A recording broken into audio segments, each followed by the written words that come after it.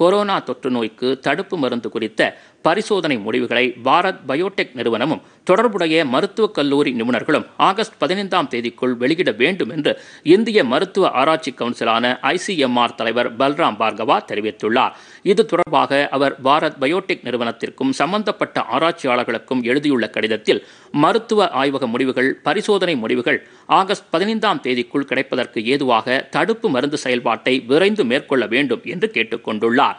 அண்மையில் கோவாக்சின் எனும் இந்த தடுப்பு மருந்தை மனிதர்களுக்கு செலுத்தி பரிசோதனை மேற்கொள்ள பாரத் பயோடெக் நிறுவனத்திற்கு ICMR அனுமதி வழங்கியது. நாட்டிலேயே முதன்முறையாக இந்தியாவில் உருவாக்கப்பட்ட தடுப்பு மருந்துக்கு அனுமதி கிடைத்தது. மத்திய அரசின் மிகப்பெரிய சாதனையாக இது கருதப்பட்டது. தற்போது அதன் தொடர்ச்சியாக இந்த பரிசோதனை நடைமுறைகள் குறித்த முடிவுகளை ஆகஸ்ட் 15ஆம் தேதிக்குள் வெளியிட ICMR அறிவுறுத்தியுள்ளது.